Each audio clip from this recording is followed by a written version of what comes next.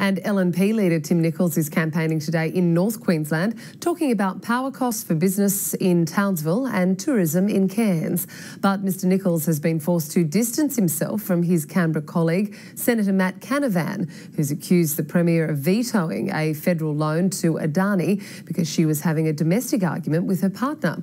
Political reporter Chris O'Brien.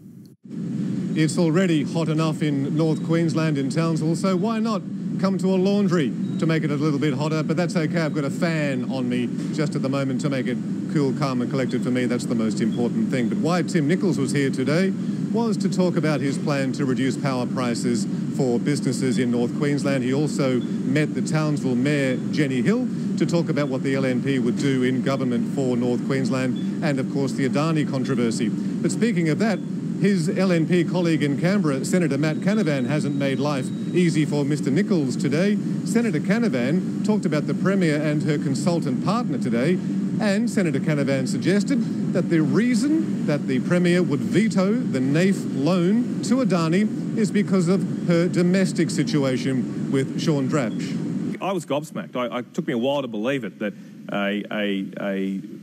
a domestic could cost thousands of jobs in regional Queensland. I hadn't heard that, but I think that's completely inappropriate. You know my response. I've said quite clearly families should stay out of this. Mr Nicholls began his day in Bundaberg, which had a big storm last night. He toured with the local mayor, Jack Dempsey, and had a look at the damage. Tonight, a fundraiser for the LNP. Mr Nicholls not saying how much supporters are paying. Reports are it's $1,000 a head.